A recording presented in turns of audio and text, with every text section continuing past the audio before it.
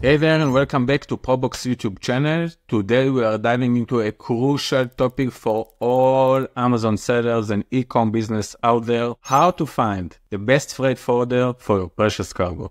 So in today's video we are sharing our 4 top tips and important red flags you should be on the lookout for finding your ideal freight forwarder. Top tip number 1. First thing first, let's talk about what you should look in a reliable logistics partner. When scouting for a new freight forwarder, always ask for recommendation. Do a Google search for reviews, check testimonials, and schedule a sales call with one of the team representatives. Is their schedule process easy to use and response time efficient? Don't forget to come through their website and do research. How long have they been in the business? A seasoned player often equals to a reliable partner.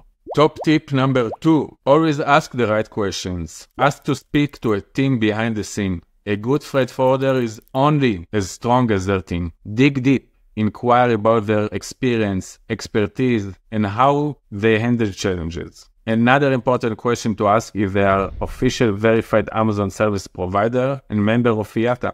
Having a conversation by phone with one of the team is a great way to feel their level of customer service and customer care. Tip number 3. Now let's talk about the watchouts. Unfortunately, not all the freight forwarder and service provider are created equal. Some might not have the best interest at your heart. Look out for vague answer, lack of communication, or slow response time. Quotes that have very details on them, hidden fees, or their reluctance of sharing information. Sometimes if a quote looks too good to be true, they are. Some of the freight forwarders cutting corners elsewhere, where the hidden fees will eventually come up.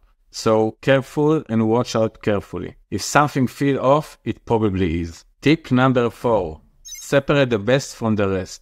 Request always dummy quotes. This will give you a clear picture of the cost option available. Repeat this process with at least 2 to 3 freight forwarders so you can compare their process and prices.